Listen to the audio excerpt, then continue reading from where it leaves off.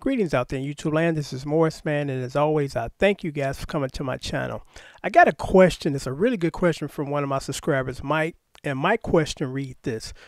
How you doing, Morris, man? I've been playing guitar for a while, and at least 20 years, and I've been having problems with taking the chords apart. I'm trying to pick portions of the chords so I'm not playing too much or playing what my keyboard player is doing. So do you have any instructional DVDs that will help me with that? Thanks again. That's a real good question because I'm going to address this, and I think a lot of people don't know what they don't know. The problem is not that you're playing too much as far as what the keyboard player is doing. The problem is you need to play something else. I mean, unless you are have a keyboard player and you want to play what he's playing, which kind of adds to the fatness, somebody got to do something else. And I think a lot of people don't realize it's the arrangement, because I give you a good example. I was in a band before, and the bass player, who was the leader, he brought in another guitar player. And we already had a playlist, and the guitar player that came in was playing exactly what I was playing. So I had to make an adjustment. I said, this will be interesting. Instead of we both playing a C major 7 in the same version, I'm going to play a C major 7 under him or over him, so it'll add an octave or kind of a voicing, instead of two guys playing the same thing. So it's not about picking apart the chords, it's about arrangement. I mean, if your keyboard player is kind of the heavy chord player in the band, because like say for instance Chic, Nile Rodgers was the chord guy, and then the piano kind of may play some accomplishments to or accomplish him, or should I say play something different.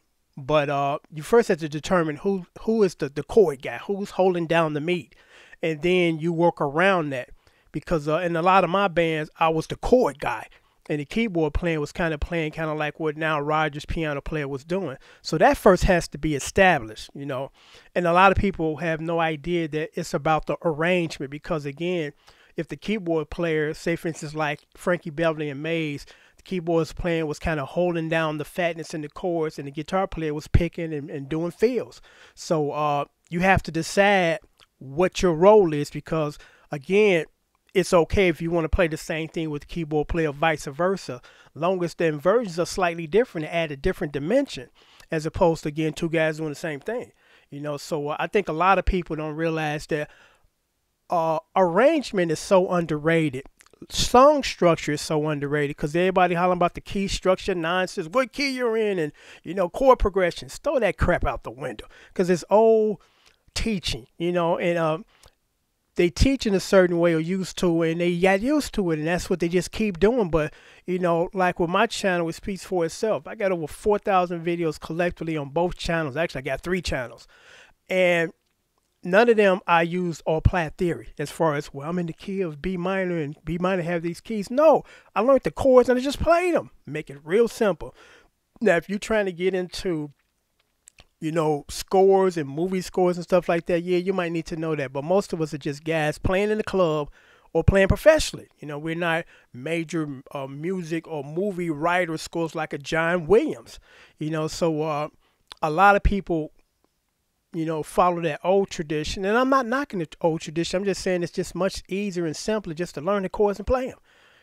That's simple. Unless you're trying to do some solo jazz stuff, yeah, you need to know about what key you're in and what chords you can play within that key structure, and you'll never be out of key. But arrangement is a lot. A good example of that is Just My Imagination. It's only 3 chords in that entire song.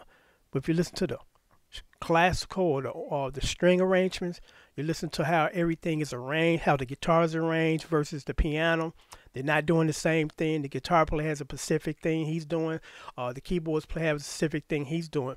One of my favorite songs is by Kim, Love Calls. I love what the guitar player did. And basically he just did fills the entire song, and it sounded good. Same thing with Was Not Was. That whole album, the guitar work is just incredible. So the answer to that question is there's nothing wrong with the chords. It's just the arrangement. You have to decide as far as you know, who has what role in the band, and what do you do where you're not clashing with another musician in the band, you know. And that comes just like with your rhythm. It comes naturally at some point in time. The more you do it, the better you become, because I was lucky. You know, I came from an era where everybody was trying to be like Prince. I'm going to write, I'm going to play, I'm going to engineer. And all of that stuff became beneficial in my career down the road. You know, because by the time I started playing professional bands, I was already kind of a certified engineer, producer, writer. You know, and a lot of the guys in the band didn't realize that I could do all that stuff until they heard some of my stuff on other bands throughout the city. You know, because one of the bass player came back and said, man, I checked out that local band down the street Saturday, and they snuck in some nice originals, and I asked them about it, and they told me that you wrote it. I said, yeah, I wrote that about a year ago, and they were into original stuff where our band just wanted to do covers. So I didn't try to force the fact that I wrote songs on the band I was in, because they just wanted to do covers, and I was fine with that. But that will come. The more you play, the more you study records, you start to develop that. Because one of my favorite bands from England was Freddie and the Dreamers, and I listened to the guitar work where they had two guitar players and they were playing different things. You know, and so one was on this ear, this was another one's on this ear, and they didn't conflict with each other or clash. So that will come in time. As far as when you start to play and listen to stuff, you say, well, you know what, I'm going to do this because this is going to complement what the keyboard player is doing, as opposed to we doing the same thing and playing the same inversion. So hopefully this video has been helpful to you, Mike, and helpful to other people that have been struggling with that issue. Because again, I can sit down and listen to a track and kind of add original guitar riff to it.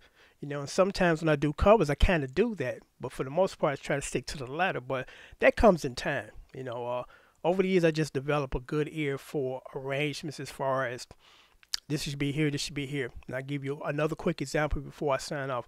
One of my first professional production jobs, as far as artists, working with artists and producing their song, was a group that a dear good friend of mine, we grew up together. He got into management, so he brought this duo over. He said, they got a nice track, man, could you help us put it together? So I listened to it, because it was just a skeleton track where the guy in the group was just playing, because he paid great piano player, just playing chords and singing, and she was singing. So I said the first thing I wanted to do, because I think it was a multi-track demo that they brought it to me, and they had her singing lead, singing in harmonies in the background with him. I said the first thing I want to do is take her out of that background and put him in and have him do a dub of himself. So it's two of him in the background and none of her. It's like, why you want to do that? Because people are a little apprehensive when you start working with their baby, you know, the music. I said, here's the reason why. When you sing it live, she ain't going to be able to be in the background. And then it's a good idea to take her out of the background, because we want the focus to be on her up front with the mic at her face, as opposed to she doing background. So we want, if we at some point in time when you do a live, which they did, you want to have two people in the background where she's singing lead, because we want the focus to be on her up front, as opposed to we hear her singing lead and we hear her in the background. I want to eliminate that. And once we finish the track, they say, you know what, you were right. That worked better than her singing, you know, harmonies with her cousin.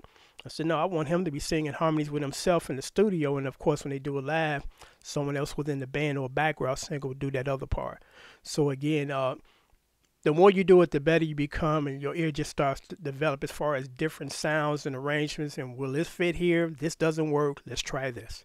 So until next time, take care. Thanks for watching.